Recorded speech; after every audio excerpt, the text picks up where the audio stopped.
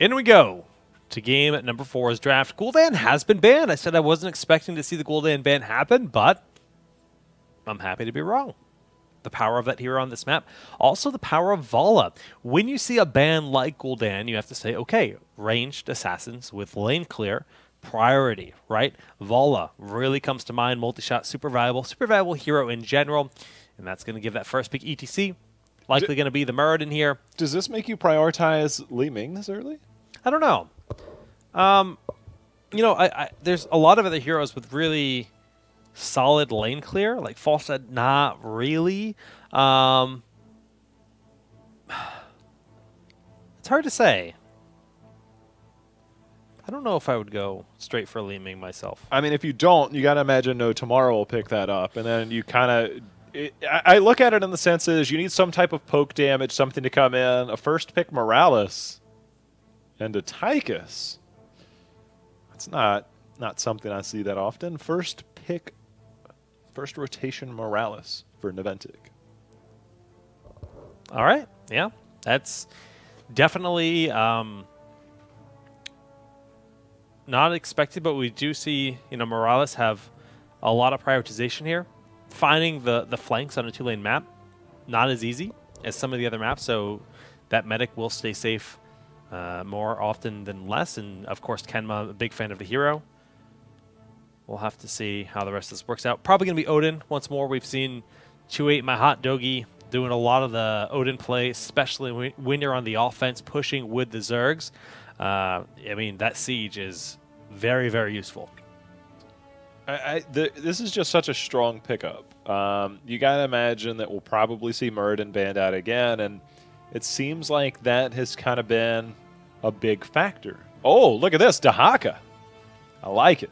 I like the Dahaka pickup. We saw great success out of it from Chew8 My Hot Doggies team, and that, when you can turn a fight, when you can turn a play, it's a really big deal. When you can get that beacon under control. You might give up a little bit of control, but as the game goes on, those death timers come much longer. It's a lot tougher to deal with. Yeah, it is. You know, it's a lot of power on that team though, with the global priority that they've already committed to. Like, yeah, dropship does give you some kind of global presence, but it's a lot slower. Like, you've got to turn on the engine, rev it up, and then soar across the like sky. 4 seconds before you can take off? It takes a while. It's like here in New England in winter, you got to turn your car on. That car is not going anywhere in the dead of winter till it's warmed up. You know, thank you. Jaina ban. Jaina.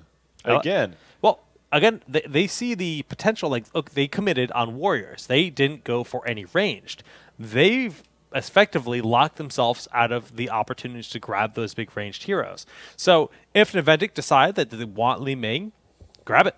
I think that's the perfect pickup because it takes it out of the hands of your opponent. It gives you a strong backliner. Yes, it forces you into tank as Li Ming, but there's not a lot of other options that we see in the current meta that really have that poke potential. Again, on Braxis holdout, those beacons are what will get you those Zerg waves, and you will contest over those for a very long time early in the game. And if you have that consistent damage, that consistent poke, it allows you to force your team back, or the enemy back just a little bit. So I love the fact that they picked it up. I love the Jaina ban, and now No Tomorrow is going to have to find something to bring that damage from the back line. Yeah, it's going to be tough, too. I'm just trying to think of, like, what's going to work. Yeah, they could go for full-on global life and grab the Falstad if they want that. But Big E likely going to be playing... Oh, excuse me, B-Kid likely going to be playing that Johanna here for Naventic. Be surprised they... I mean, Johanna has the iron skin and can make sure not to get hard CC'd. Muradin can't. But I think a lot of it's, you know, Knight takes pawn. For just clear and just the safe control of the shrines. Right. But I'm just saying as like Johanna's pick in general. Yeah. I think that's a good point. Tychus doesn't have the best wave clear. Li Ming can help when that first wave of Zergs come in. Disintegrate might have to be the choice if they don't pick something up on that second line to really do damage. But you got to think that Dahaka is going to be the solo laner. who's going to be that solo laner for Naventic. And right now, I don't think they have that. Yeah. It'll be a frontliner. Could be Alarak. Alarak would do fine. Could be Chen. I mean, that's They've the thing. got options. I think Chen is a good option. Alarak, I think those are the two. Yeah. Sylv currently being hovered, though. Sylv, of course, you think about the potential to have the pressing advantage of the push and does very well, but that's damage that they need right there. Yep, I agree. Especially with Nature's Calling level 7, you can just burn through those minions. Okay, they are now actually committed. Oh, there we go. I mean, this is what happens when you get restricted in terms of ranged assassins, but let's talk about the synergies that exist here. Like, ETC, Kael'thas, that's a lot of stun. Roots on top of it, like, if you Verdant Spheres, your Gravity Lapse, I mean, that can just turn games around. And he's got AoE. He's got plenty of it. I'm just really curious to see how Kael'thas will be built in this match.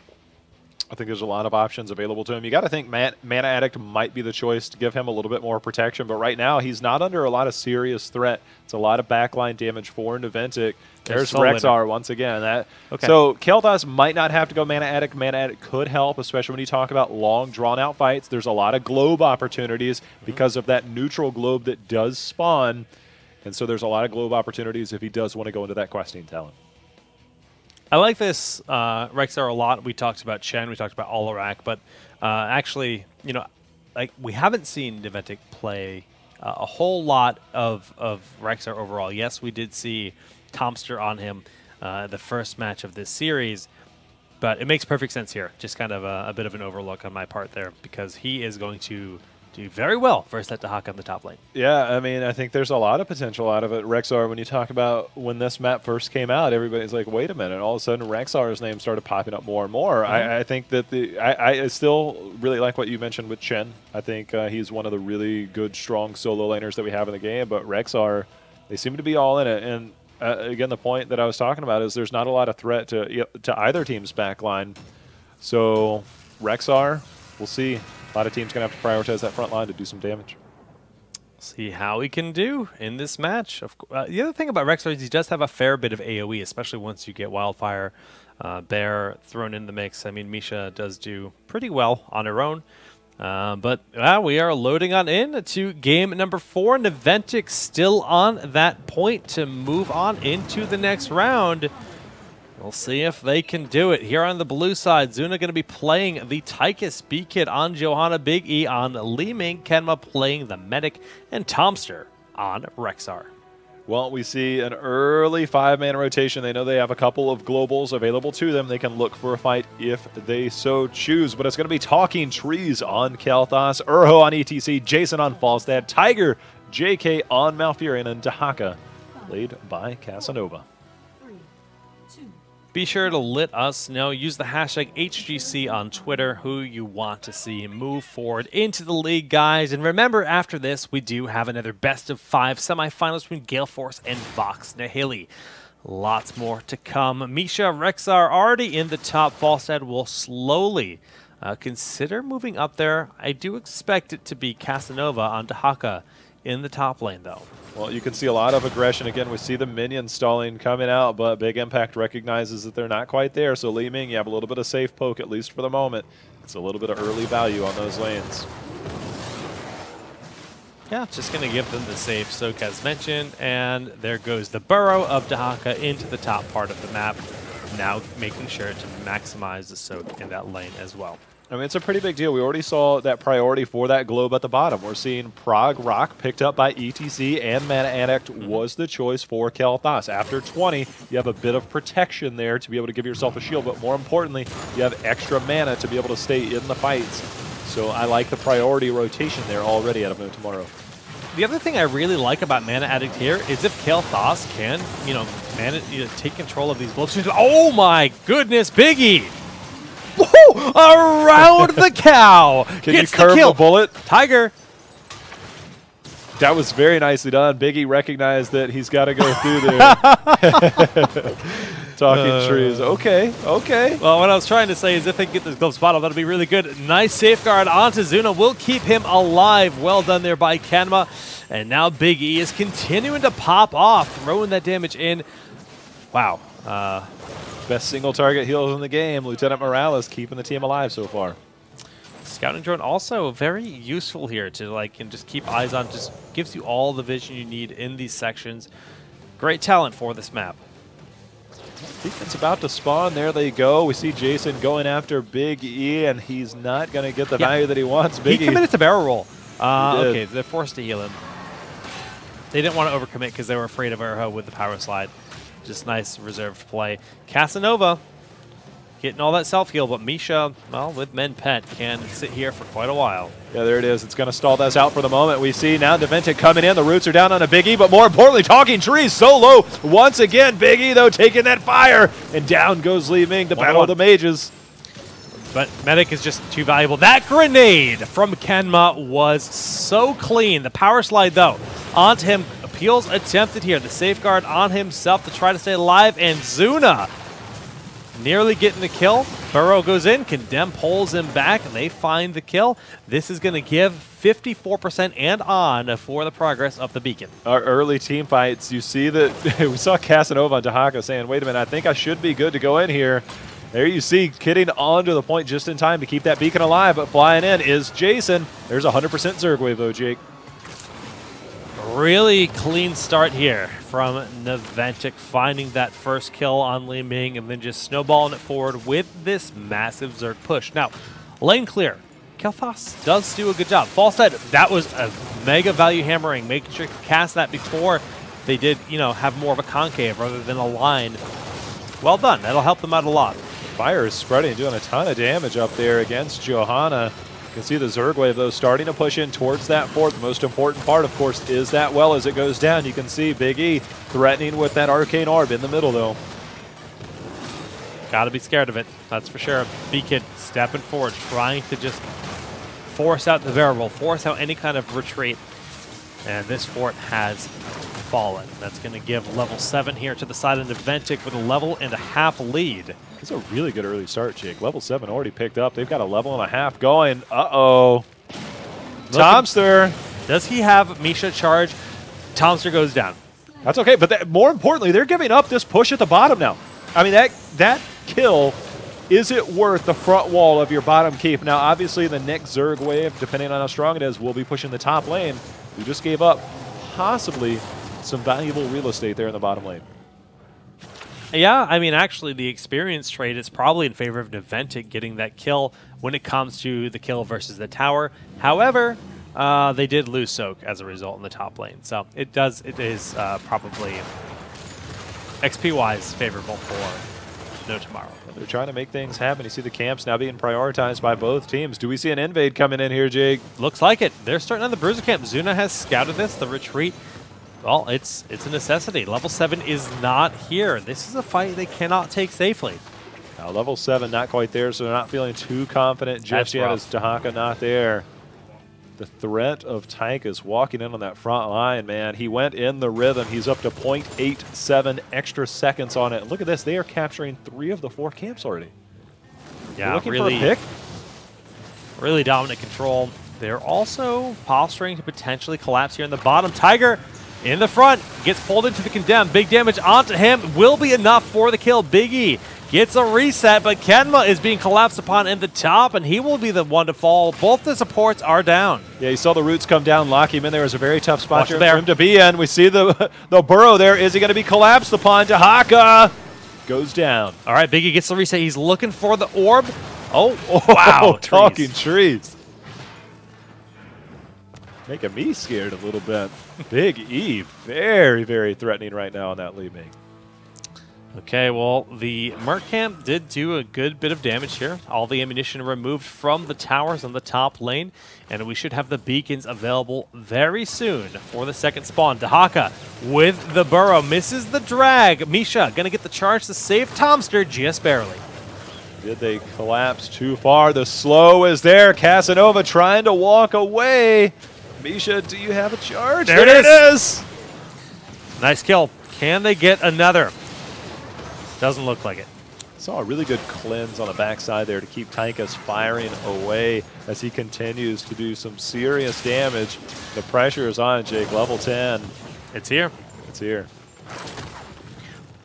Okay, Disintegrate, Boars, Drill, no Odin. They're looking to really get the siege in a different way. Single target damage, that really just makes it a lot more risky when it comes to fighting around all of these objectives. So looks like a completely different team. Zuna very low, but the single heals. Look at that. That's a dead Tiger. That's a dead Urho. Nope, he's going to get away. I lied. That drill was all over him, and there was absolutely nothing he could do. Li Ming now down at the bottom. Beacon channeling that. We're going to see a camp picked up. Beacon starting to charge. So without heroic abilities and with your healer down, you have no real opportunity to contest. You just need to soak as much as you possibly can, as safely as you possibly can, and hope you don't lose too much structural presence. If they can burn this fort down before the beacons even get here, that's rough. Flame Strike coming in, getting really good value. Misha also just grabbed a camp. Jason will be able to barrel roll over the wall moments before the charge of Misha does take him out. He actually ended up flying away, fearing for his life. I am curious what the call is on Morales holding the heroic stem drone versus potentially medevac, what they might be looking for, or whether it's going to be a snap pick waiting for some heroics to come out so they get value. There's the medevac. There it is. Okay, so it is 100% Zerg wave. Top fort is down. This is tough, man. This is tough. Level 10. They've still got the secret missiles coming out here. Do a lot of splash too, and if that's like sieged up behind a Zerg line and you can't, I mean, Flame Strike should be able to deal with it. One Flame Strike, oh, barely misses it actually. Well, we see the pressure being put on by Naventic. They have the heroics very close on those heroics. There they are, picked up. Look for Phoenix to come out, try and get some zone any bit that they can as it comes out, Jake. Stage dive on the wall. They're looking at B-Kid, but Medic has the heals, and Urho has to power slide away over the wall as Biggie's damaged, nearly getting the kill on trees, but heals coming through. So much self-sustain from Casanova on top of it, and they're staying alive. Good defense so far, and they managed to get the kill on Misha. That's a good start. Well, B-Kid spread a little bit of fire over there to Kenma. They got to prevent themselves from hurting each other at this point. The keep is going to stay alive. Biggie on the other side. Jason, though, caught in a bad spot, does go down. Tiger JK uses his Twilight Dream, but did he go too far as Valkyrian go down? Talking trees. Kael'thas the next. Dahaka soon to follow. You know, it looked like Jason barrel rolled over the wall and said, I've made a terrible mistake. And then just kind of took his hands off the keyboard and died. And now what seemed like a really good defense and good timing to be able to get that heroic. They should have finished that. They're going directly down to the bottom to... Can you imagine if Misha got left behind and just kind of died? It was bad, man. All right. Nice for Kenma to wait for the bear. Get to the chopper. All right, look at this. Burning Rage and Misha's version picked up as well with Wildfire Bear. So both looking to do some AoE damage to anything and everything that steps near it. I love the pick. I mean, it's the norm in most situations for Rexar in general, but it's going to get so much extra value when it comes to dealing with mercenaries and, of course, the big pushes. I like this. I'm not sure if this is strategic in the sense that they saw Tomster last time get picked off a little bit, so they saw the rotations up from the globals. They're just preparing for it. Falstad, I don't want any part of this. They're being very passive, though. They haven't seen anyone on the side of Naventic for a while, so they do suspect the party bush potential, and they're not going to fall for it. Good patience here.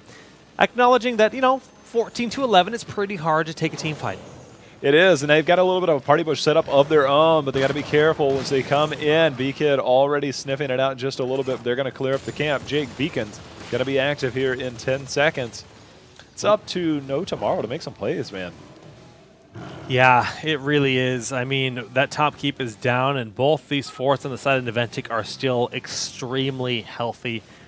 So they have quite the hill to climb. Bottom lane, Johanna did capture. Dahaka once once Dahaka gets eyes on Johanna, will sweep in there, grab it. That'll keep the beacon progress from being an issue for a while. But if they lose a fight, things could change quickly. Well, Dahaka's at the bottom. He's channeling the bottom beacon. Only 2% was charged. They were almost simultaneous as they went in, but picking up the camps. These camps will continue to put pressure if they're not cleared up, and that's going to force rotations out from No Tomorrow. I think they're stalling as best that they possibly can to try and get 13. Urho got to be careful not to get caught out, though. B-Kid. Just a moment too late to be able to get that Gundam. Uh-oh, Urho aggro's the boss, taking a little bit of unnecessary damage. Tiger JK does manage to grab the Hellbats on the left side. That is a really nice win for them to be able to get some pushing on this bottom lane. That should be level 13 moments away. See, the thing about this is a really good play. They're getting good value out of the camp. They don't need to stay there too long. It's going to force a response out of Naventic. And the thing is, Naventic can't just casually rotate over and threaten their keep because the keep is already gone. So you're not going to be threatening core. So there was really no threat outside of just not staying too long for No Tomorrow. So I love the call right there. Yeah, they're playing really well right now. Trying to get a handle on this game is No Tomorrow, but the beacon progress has begun. Up to 12%. It ticks so very quickly. If you step away for a moment, you start to lose. Casanova has to burrow. The orb gonna fly out the moment it's up. The drill placed aggressively, trying to take some damage. They focus it down, but Misha is in there, finds the stun. The condemn follow-up. That's a dead Dahaka. Dahaka goes down. Urho, could he be the next to fall? We see the stun. Ooh. Twilight Dream goes in, but not enough as two members are down. The Ice Block is there for Tiger JK, but he is way too far in, and that is 3 members of No Tomorrow down. Look at this, Jake. So top lane completely pushing with the Merc. 16 around the corner. Beacon progress ticking quickly, and they're going for the boss. This could be the game-ending moment. There will be a 5-man defense, but there will be 16 versus 14 with a boss in 100% Zerg wave versus, what, 4 Lings? It's tough, man. This is really, really tough. We're going to see what they get out of this. Boss. 3 Lings. Man, look at them go. Boss and a Zerg wave, same lane. What are you going to do about it? It's tough, and it's going to be synced up pretty darn well. So here they go. And again, it's catapults on the top. Remember early that first Zerg wave, and I talked about giving up that real estate, and you can see right now they don't have nearly anything to go through. I'm not sure if that would have mattered at this point, right? But it's the little things that happen early in the game that have an impact later. Well, the boss has found the keep, and that keep is going away forever. Well, this almost seems like an impossible task. Naventic, after having a huge hiccup in game number 3, the Mighty Gust over to the corner. Let's see if they can get any value. They are going in, though. Desperate attempts to get it onto B-Kid as quickly as they can, but the heals are there. 2 members have fallen. Make it, well, the rest of the team. GG, congratulations to Naventic qualifying for 2017 HGC. Our first team to get in is by far the #1 team you would have expected. They got in almost flawlessly. I'm pretty sure that was the only game that they've dropped in the entire tournament for them, and it was just one of those throwaway games, guys. Let's forget it. But congratulations, Naventic, man. Looked really,